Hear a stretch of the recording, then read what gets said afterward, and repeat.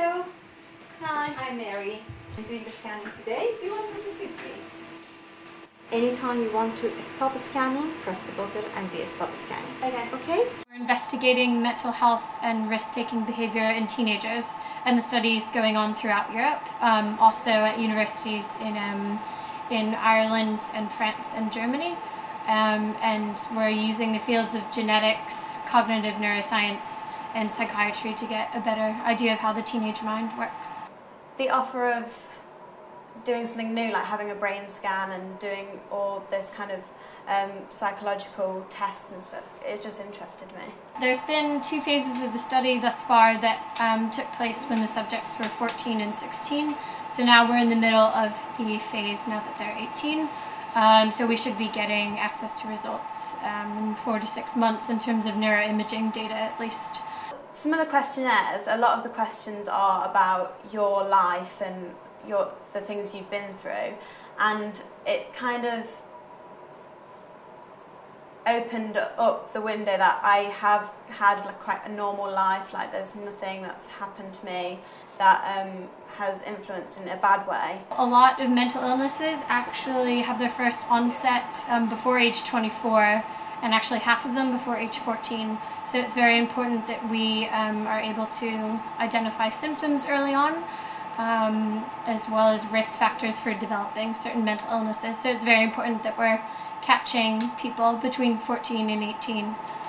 They might come back when they're 21, so presumably around that time your brain's kind of finished maturing, or at least made more progress in that way, so we might bring them back.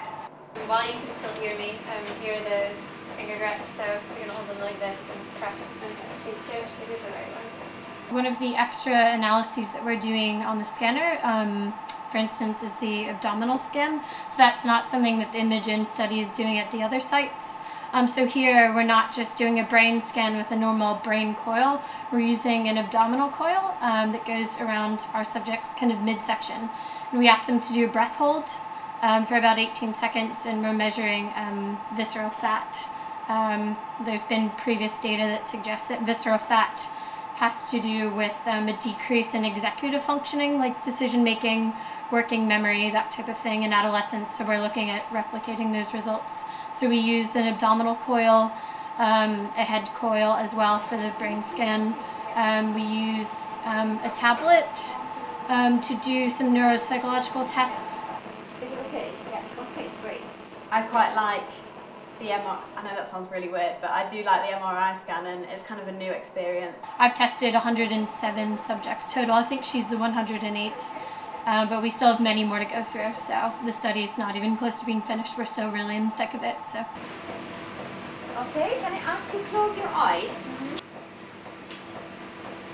You can open your eyes now. As soon as we kind of have the big picture of all the results coming in from the genetic analyses, the neuroimaging data, and then the data from the mental health interviews and other things that I do with them, people will start doing analyses and trying to publish some articles right away, so we won't have to wait another 3 years. The room, what's happening to you shortly, okay?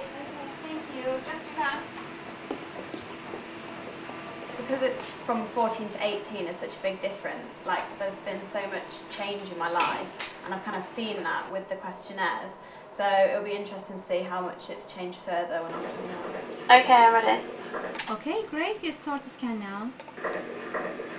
And you have a picture of your brain? I do. I have a CD with a picture of my brain on, which was so weird just to watch back, and yeah, I would have never had that opportunity to see my own brain if I hadn't done this.